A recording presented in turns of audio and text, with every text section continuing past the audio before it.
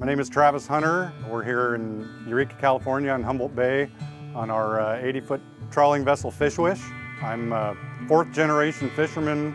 This vessel crabs and fishes groundfish, Dover sole, sablefish, thorny heads, rockfish, lingcod. As with everything, you know, there's more regulations, which there did need to be some regulation. It started out with having quotas. About 10 years ago, the trawl fishery entered into a catch shares program.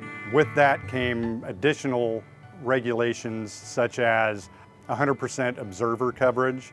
That either means a human observer or cameras, and it adds expense and inefficiencies, which isn't quite so bad when you're able to make money and things are good, especially now with the COVID-19 restaurants being closed, which is a huge part of our market where our end product goes. Yes, the boats are still working, operating, but covering expenses and costs is extremely difficult right now. And it's pretty scary not knowing when this is going to end. But we were seeing this a year ago. Before the pandemic started, there were concerns in the bottom trawl industry, marketing issues. One of those being farmed imports. We're having to compete with.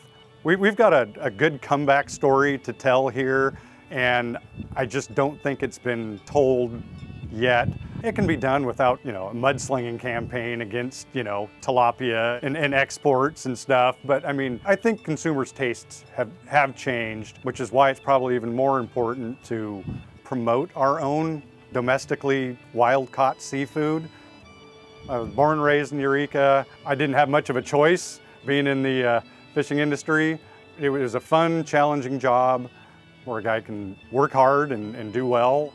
With the coronavirus pandemic, it's extremely difficult right now.